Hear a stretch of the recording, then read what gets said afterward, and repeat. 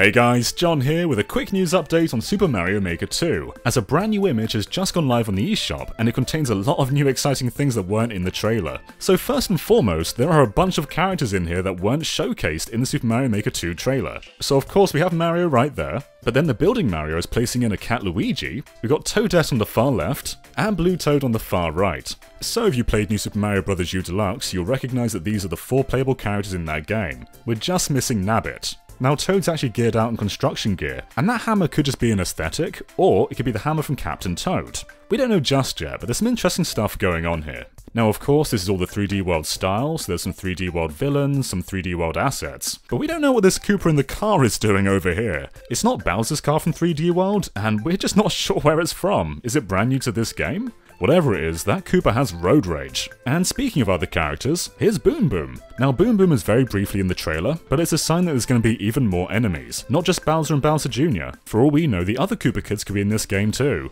So those are the main things we want to point out with this image. There's a lot going on here, and we'll be sure to do a full analysis of both this and the trailer very shortly. So stay tuned to GameXplain for a lot more on Super Mario Maker 2, and other things gaming too. Until next time, bye.